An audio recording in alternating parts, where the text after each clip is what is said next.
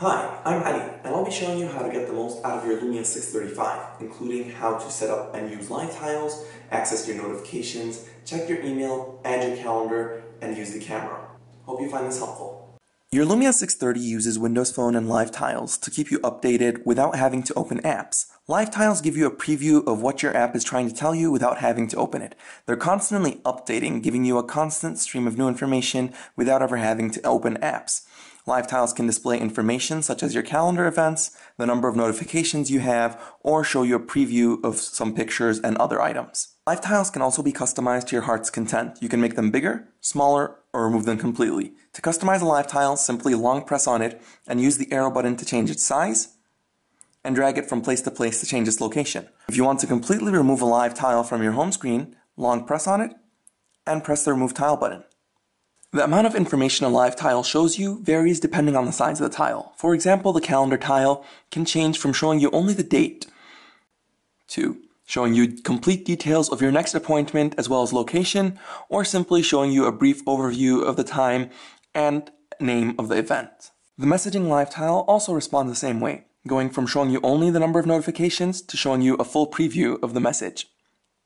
Experiment with different live tiles to find different results depending on the app and what it does. To add a specific app to the start screen, simply swipe to the right, find the app you want, and long click on it. After that, you have the option to pin to start, where the app will automatically be added to your start screen. You can customize it by once again changing the size and location.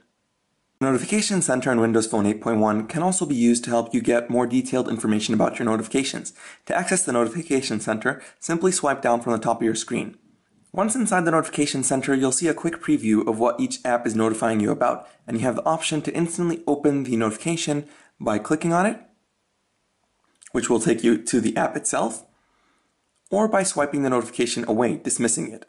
The Notification Center also has a number of useful toggles called the Action Center, which can help you quickly toggle through commonly used settings, such as Wi-Fi, Bluetooth, screen brightness, and more. To change which setting toggles appear in the Action Center, simply click on All Settings, head to Notifications plus Action, and customize the toggles to your own content. Click on an image to replace it with another, such as Quiet Hours, and head back to the start screen. Adding an email account or social networking account to Windows Phone is really simple. Simply head to the Settings menu, choose Emails plus Accounts, and hit Add an Account. Here you'll be given a list of possible services and email accounts that you can sync, ranging from Facebook and Twitter to multiple email providers. To add your account, simply select your email provider. Let's try adding an Outlook account. Once you've selected your email provider, you'll be asked to sign in with your email account and password to synchronize your account. Once you do this, you'll be able to synchronize your contacts and calendar from your email account onto your Windows Phone. So let's go ahead and sign in. Once you've added a new account to your phone, you can customize its settings from under Emails and Accounts in the Settings menu. To change an account's settings, simply tap on the account. From here, you can rename the account, change how often it syncs depending on your preference, ranging from as items arrive to every 30 minutes, hourly, or manual sync. You can also choose what type of information you want to sync with your email account. The default setting is to sync all information from your email account, including emails, contacts, calendars, and tasks. Once you've added your email account to your Windows Phone, a live tile will automatically appear on the start screen. From here, you can quickly access the email account and read your emails and send new emails. The Calendar app on Windows Phone can be accessed from its live tile or from the app menu. Simply head to Calendar and select it. From here, you'll be set into the default calendar view. Calendar on Windows Phone displays calendar events from multiple email and social accounts. To change which accounts appear on your calendar view, simply hit the three dots, head to Settings, where you'll be given a list of the synced accounts. To remove an account from the calendar display, simply hit the check mark next to it and head back into the calendar. Calendar view can be toggled depending on your preference. You can switch between day, week, month, and yearly view. Depending on the view you choose, you can click on a specific day to expand and view the complete details of each day. You can add an event to your calendar by hitting the plus at the bottom of the screen, entering a subject, location, and even choose which calendar to sync it to by hitting more and then selecting a calendar. You can access the camera on your Lumia 635 in a number of ways.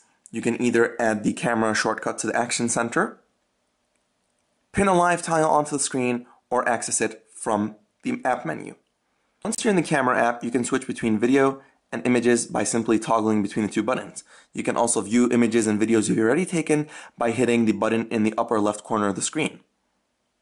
which will take you to your gallery.